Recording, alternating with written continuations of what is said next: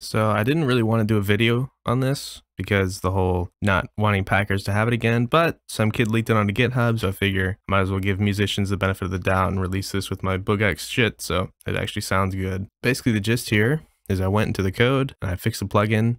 Credit to my buddy, Blobby, who he fixed it first, so I don't really want to take credit, but I did it a slightly different way from him. Anyway, blah, blah, blah. Here's an example of it working. Oh, look, I'm on Discord.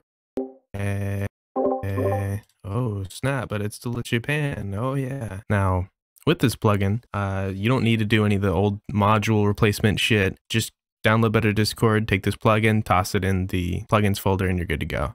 On the musician side, I recommend that you download BoogX from the description. It's all on the Google Drive, as well as the impulse response.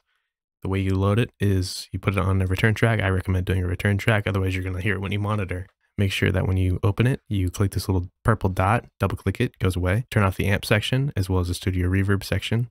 Click file and then load the StereoFix 3.wave that's also in the Google Drive. Let me show you an example of how it sounds on and off. All right, so I'm on Discord right now.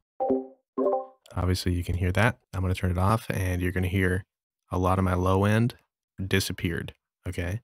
But now I'm gonna turn it back on and you're gonna hear a lot of the chunk come back. This stuff is just for boosting and slight editing. The BoogX still sounds really good. So make sure you do that. Only like 20% of the people on this channel are actually subscribed. So I'd really appreciate if you could subscribe for me.